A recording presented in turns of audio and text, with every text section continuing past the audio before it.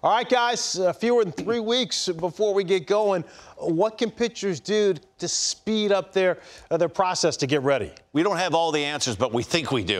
Ron, you're a starter. Yeah. I'm a reliever. Starter, take me through your process. Well, I think what I would try to do in regular spring training, I'd get there in shape and try to kind of pigeonball that I'm going to be ready for April 1st or April 2nd. Can't do that now. So how are you going to kind of rush in? Well, it's hard to rush because you don't want to hurt yourself. But I would honestly, on a Monday, want to throw on the side, Tuesday off, Wednesday throw on the side. Friday now I want to face some hitters, at least one inning of hitters. And then if I feel good, go out to the bullpen and throw another inning. The problem I think here for all the starting pitchers, and it'll be with the relievers also, you really have to listen to your body because this is unprecedented. No one's ever done it before. You don't know how you're going to feel, how your leg's going to feel, how your shoulder, elbow, whatever's going to feel. I think it's very important to keep that communication with your pitching coach, with your manager, and let them know, hey, listen, got to back off a little today. You know, I want to be ready for the last week in July, and I don't want any, you can't have any steps back. Every step has to be forward. 5 days out, you're going to make your start July 24th. That's right. 5 days out. Where do you want to be? How many pitches do you want to say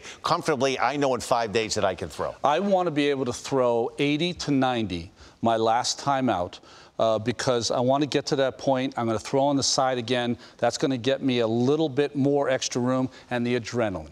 The adrenaline of pitching on the first day is going to get you from that 85, 90 to 100 to 105. And that should be plenty to get you through 5, 6, maybe into the 7th. I hear a lot of people saying starting pitching, no one's going to, they go 4 innings, 5 innings.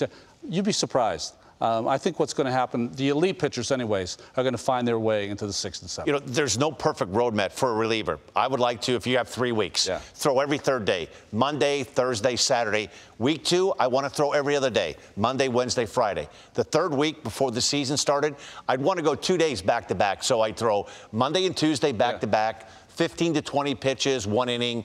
Take a day off, back-to-back me again, and I'd like to take if the season's going to start on a Friday, Wednesday, throw a light bullpen, I'm ready to go on Friday. So, Fran, it's 2 different ways of going about it, right? But starters, relievers, but they're going to have to be ready to go on the 23rd of July.